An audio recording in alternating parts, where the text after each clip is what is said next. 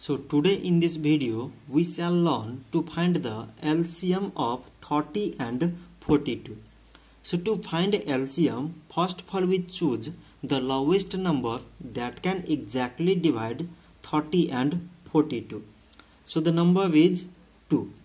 So 2 times 15 mean 30, 2 times 21 mean 42.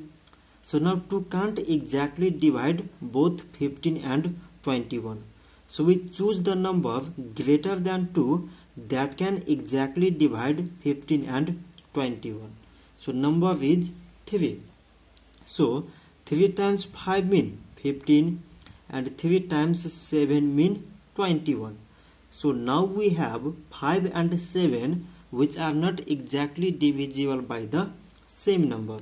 So its LCM is equal to, from this part it is 2 times 3 and from this part it is 5 times 7.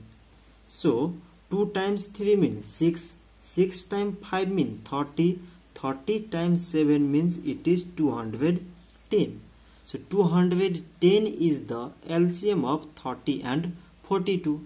So this much for today and thanks for watching.